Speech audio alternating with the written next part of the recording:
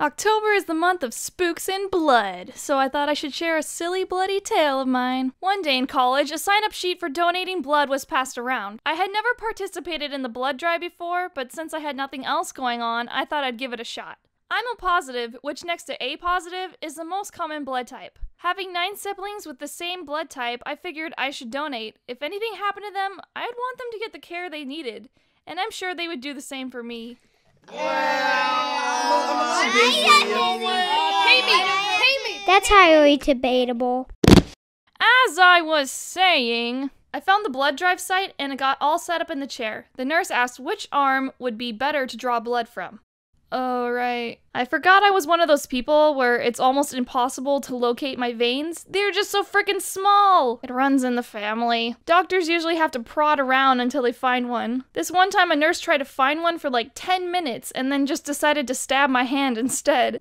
I usually have to tell them to use what's called a butterfly needle. It's a very thin needle used on kids, and it has these little flaps that make it look like a butterfly. However, you can't use one when donating blood because it would just take way too long. The nurse poked around for a little bit and finally got the needle in. He was very apologetic though, because I would get a little bruise from him poking around in my arm, but I assured him it would be fine. I was donating blood, so this would count as a battle scar. I was just happy to donate something useful. He chuckled and said, well, that's a good way to think of it. As I sat there waiting for the bag to fill, he decided to go on break and have a different nurse take over. The bag was about 3/4 full when all of a sudden the blood stopped flowing. The new nurse came over and attempted to start it again. She was very quick to pull the needle out of my arm. It was already a hassle to get it in there in the first place, so I wasn't looking forward to a second time. You know what you're doing, right?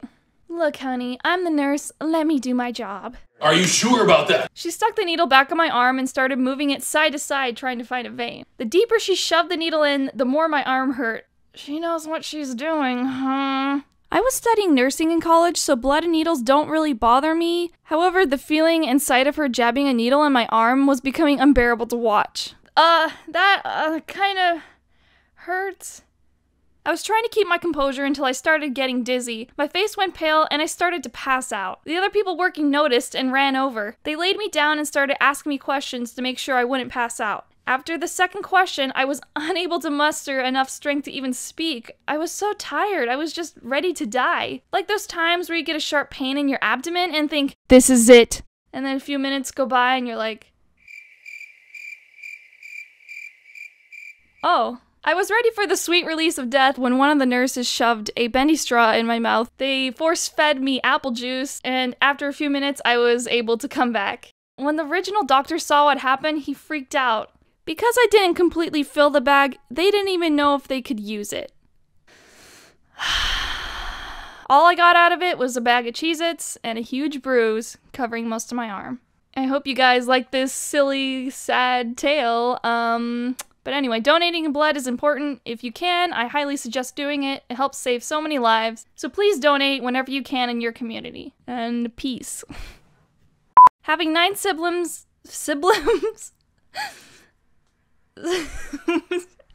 Okay. So just start mumbling on I'm a little busy. Maybe that's good. I'm jealous! Well, I mean... Shut up! I'm jealous! Okay, I'll do it!